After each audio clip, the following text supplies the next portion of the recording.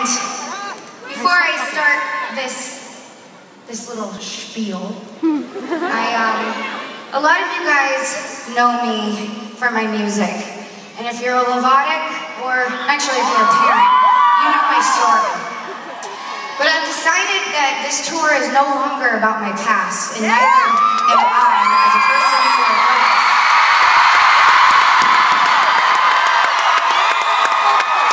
I've shared my story a million times, and it doesn't need to be shared 1,000,001. So tonight, I'm going to talk about one of the most inspirational experiences that I've ever had in my life.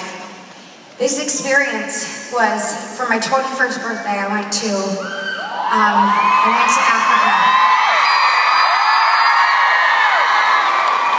And I had the most amazing time. In fact, you guys met my friend earlier, Spencer West. That guy's a fucking G. He climbed Mount Kilimanjaro.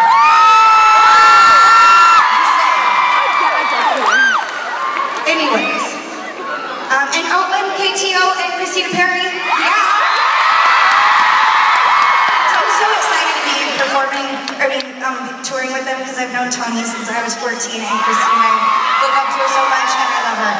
So, anyways, I got to share this trip with Spencer, and he made a huge impact on my life.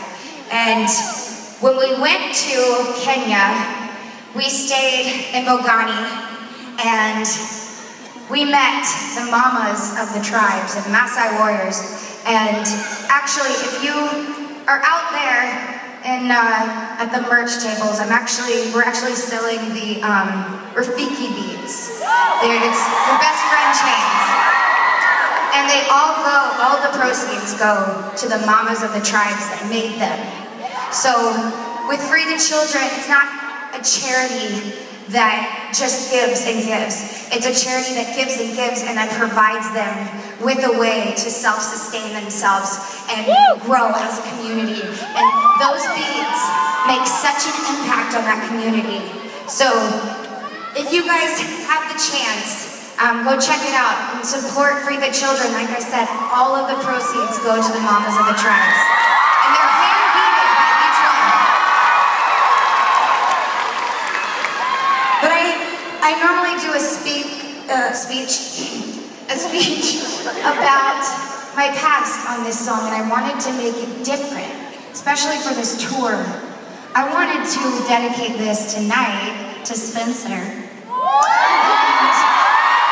also to the Maasai warriors who are so incredibly strong and inspirational.